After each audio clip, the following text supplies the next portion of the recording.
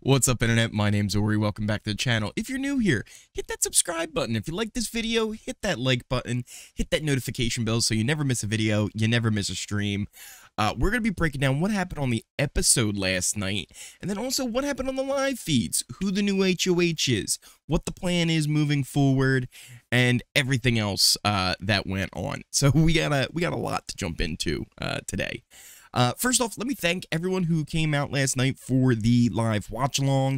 It was a lot of fun seeing just kind of the chaos of what was going to happen and unfold, because there were so many questions about what happened with Paloma, the live feeds being down for more than almost 24 hours. They were down. They were down from like 9 o'clock to 9 o'clock almost all day. Once Paloma left the house, we didn't get them back up until the actual episode, and that's when we found out everything that happened. The episode itself, it started off like your typical eviction episode. There was a lot of fluff in the beginning. Things that was also kind of important to get out there, though.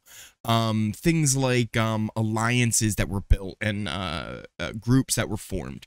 I can pull up the alliance chart here. Obviously, this is from last week. We'll have a new one set up and ready to go. There's some changes that need to be made. Obviously, Paloma is in a lot of these here. But again, that was why it was important to make sure you got that stuff in there in the episode, because Paloma did set up a lot of these alliances before she was taken out of the game. Now, as far as why she was taken out of the game, they basically explained that she was having a lot of anxiety. She wasn't sleeping well. The last shot that we actually had of Paloma was this in the DR. She went in there and just was really not doing well. I assume she was probably looked at by some of the doctors, and they all probably just came together with the decision that it probably wasn't best for her to stay in the game. Now, we kind of discussed this in yesterday's video where we were kind of speculating, and there was rumors, and there was like unconfirmed reports of her not being in the house anymore. And I think one of the biggest takeaways I have is, look, she, in the house, did not act right. She definitely had a lot of things that she should have done better when she was in that house. That said, I hope now, whatever help she needs, she's getting, because it is my personal life philosophy that you don't just hate on somebody because they are hateful. You show them compassion, because that's the only way that they might actually learn that that's better.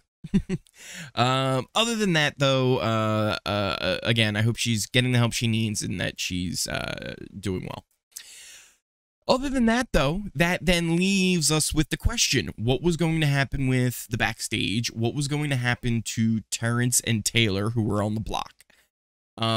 They revealed that Brittany was safe. She was actually saved by America, but they didn't tell the house this, which also I think is very important.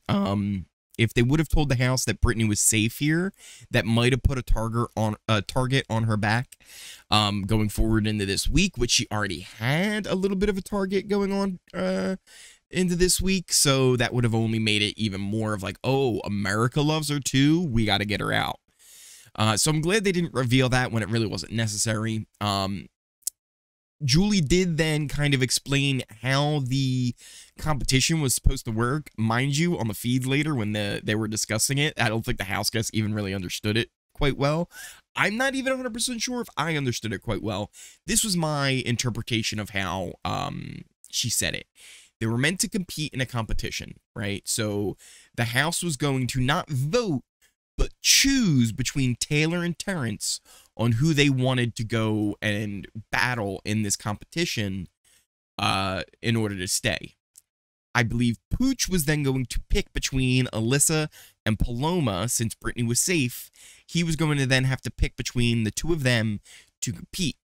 Here's where I don't know how it would have worked out, because obviously they would have competed, one would stay. Would they have told the house before the vote, right? Would they have just gone with a regular eviction vote and been like, Taylor, you're actually not evicted, you're now competing? Or would they have told the house before the vote? Because that changes a lot. If they didn't tell the House and it was just going to be a normal eviction vote, but then they were going to spring it on them that, no, you're competing against one of the backstage people, it's going to be Taylor. But if they had told the House, hey, you're not voting this person out of the House, you're choosing them to compete in a competition against either Alyssa or Paloma, which Pooch will choose, I feel like there is no way the House risks putting Taylor in there and Paloma going home. Paloma had too many allies, and yes, they kind of were like, oh yeah, she's a little bit of a wild card, right? They still cared about her, right? And they still had her in a lot of their alliances. They wanted Taylor gone. But if they had to choose between Taylor going and Paloma and Alyssa staying, I feel like a lot of them would have said, hey, let's vote Terrence in.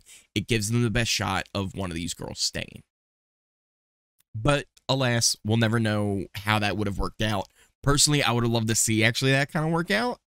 But it also was a very convoluted twist that I'm just kind of glad it's done, it's over with, and we can move on.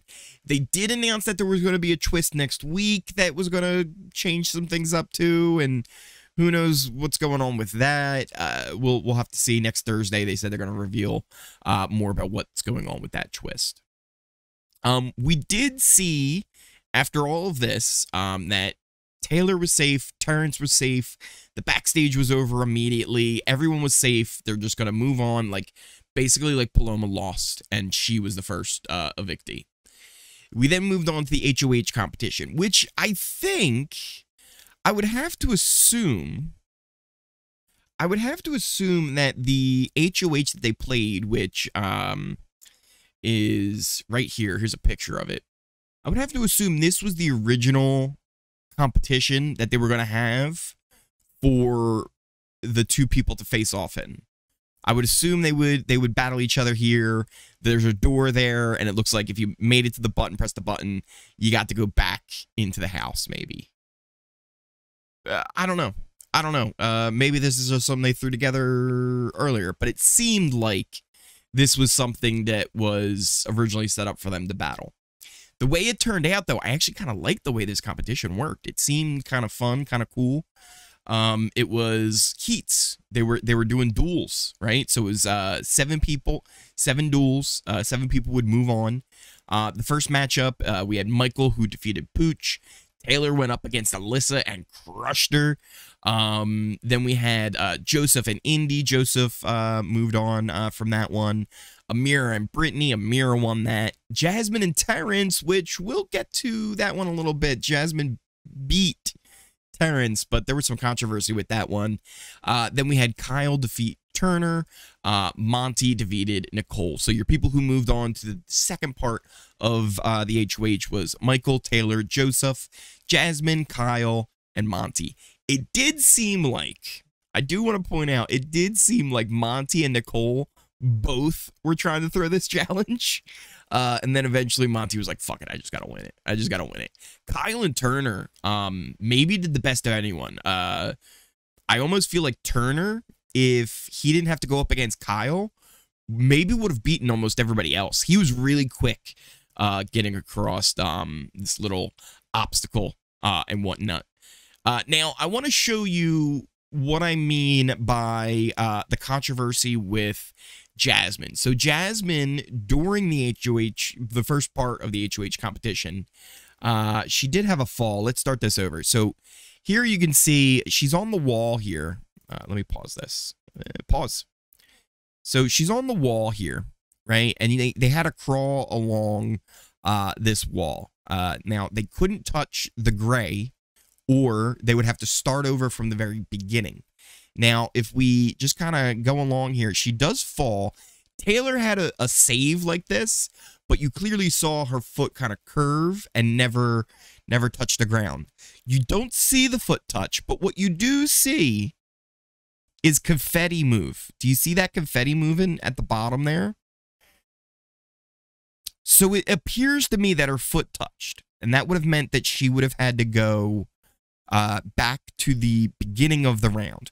Would Terrence have them won over her? I don't know.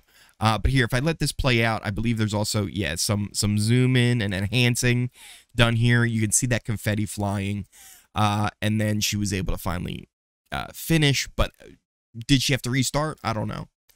She did jump off here, and ooh, no, she goes down. Yeah, so Jasmine goes down there and hurts her ankle really bad. This was maybe one of the last shots we actually saw Jasmine on the episode. I think there's like one more of her like standing over with everybody else.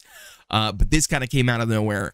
Apparently she's fine. She's on crutches. It might just be a bad strain or twisted ankle or something like that. But she apparently is fine now. So no need to worry about Jasmine going forward.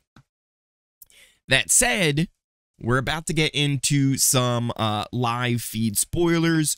So if you don't want to know who won HoH and what the targets are going forward, and this is your spoiler warning. But let's jump into what happened on the feeds. Because like I said, you may not have to worry about Jasmine's ankle, but you will have to worry about her as HoH. Because Jasmine won the second half of the HoH. Kind of an incredible change, right? Think about it. She goes from this to the HoH. But again, now there's some controversy. Did her foot touch? They said it didn't on the show. But if you go back and watch the video, it looks like it might have. So we'll see. We'll see. I think she's going to stay as HoH, and they're just going to let it ride and go with it. She's the HoH. It sounds like the second half of the competition was messy.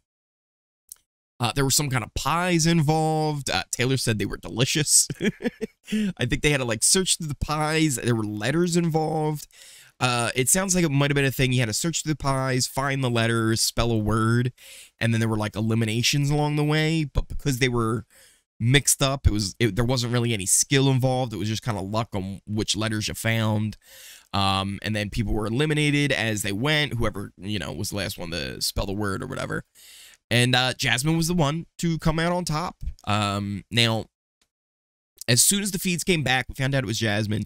And she did say to a few people that, you know, hey, Taylor thinks she's safe, but she's not. She's going right back up. So that seems like Jasmine's plan originally was, yeah, let's just get out Taylor. Quickly, things did change, though. Quickly, things did change. And Taylor's still an option, but I don't know if she is the main target at this point, at least not for some of the people in the house. After that, Pooch and Alyssa had a talk, and Pooch has this plan. So Pooch said, why even give Taylor an opportunity at the veto? Put me up as a pawn, put Brittany up as a pawn. Doesn't even matter. One of us will win. The only chance that Taylor would have to play is if her name got picked. And worst case scenario, we send Brittany out as a backup plan. Pooch brought this up to Alyssa. He brought this up to Joseph. And then eventually later on brought it up to Jasmine. But there was some more stuff before we get that convo.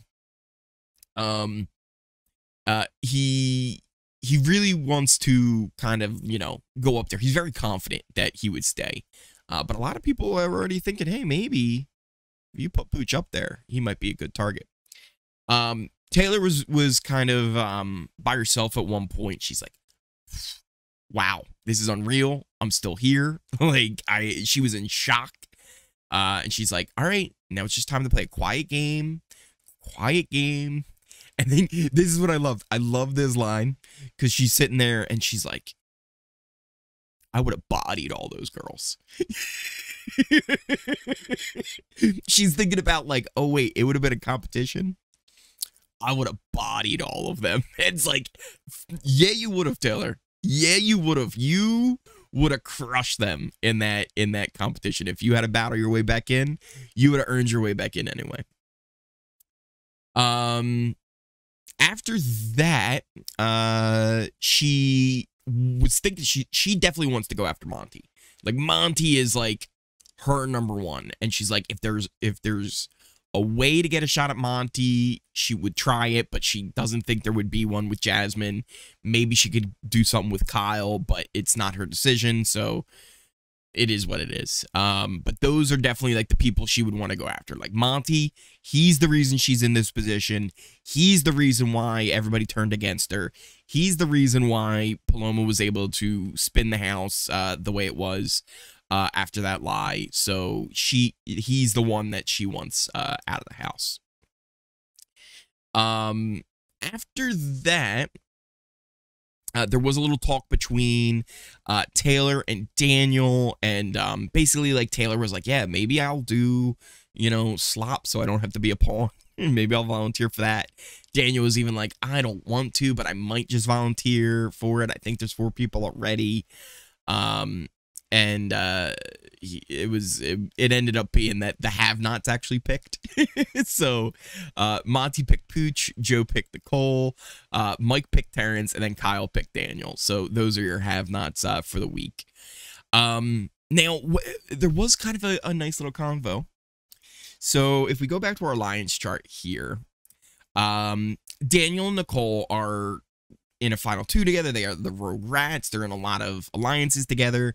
But Daniel's also in an alliance that, you know, well, Nicole's not in, right? And it's like, okay, well, you know, what do we do here? And Nicole kind of tells Daniel everything she knows about the 6-person alliance that's involved. Daniel also tells Nicole, like, oh yeah, there's a guys alliance. So they're both like filling each other in on things they probably should have filled each other in a while ago, but like they, you know, it was kind of funny to see, like, she's like, yeah, there's a 6-person alliance, and he's like, oh, yo, there's a boys alliance. So it was kind of cool to see them comparing notes. They have almost all the info, which is kind of interesting.